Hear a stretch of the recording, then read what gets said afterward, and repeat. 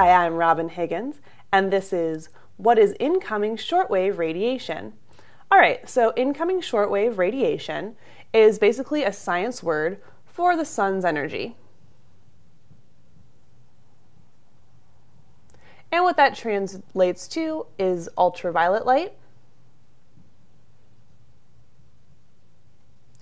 and some light from the visible spectrum, and even some infrared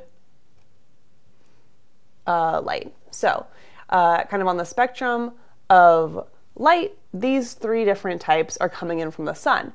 And there's a bunch of different fates that they can have. So if you have a bunch of sun's energy, one of the first fates is just that it will be reflected by clouds.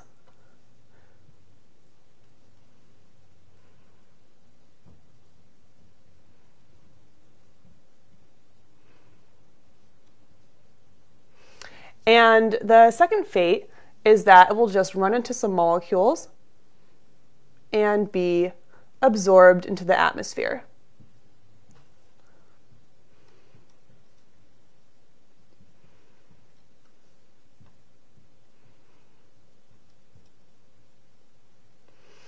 And the third fate is that it will actually make it all the way down to the Earth's surface and be absorbed on the Earth's surface.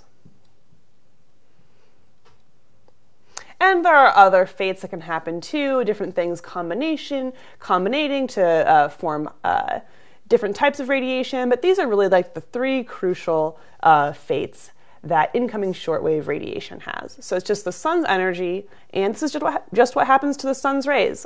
Different things can happen to it. So clouds absorbed into just the particles in the atmosphere, or it reaches the surface down to where we are. I'm Robin Higgins, and this is What is Incoming Shortwave Radiation?